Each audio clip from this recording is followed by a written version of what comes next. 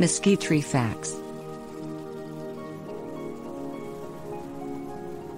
Mesquite trees are a common sight in desert areas. These trees help restore nitrogen to the soil and produce bean pods that are used for food sources for animals and livestock. Varieties. There are 3 different types of mesquite trees: honey mesquite, screwbean mesquite and velvet mesquite. The trees each bloom sometime between April and August, producing fragrant flowers. Growth. Mesquite trees grow at a slow to moderate rate depending on the moisture they receive.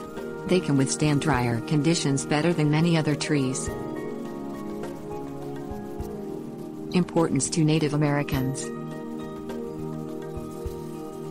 Native Americans would grind the pods and seeds produced by mesquite trees to make flour.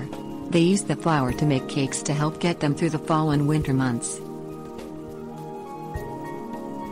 Geography. Mesquite trees are common in dry areas in the southwestern states and in deserts such as the Sonoran, Mojave, and Chihuahuan.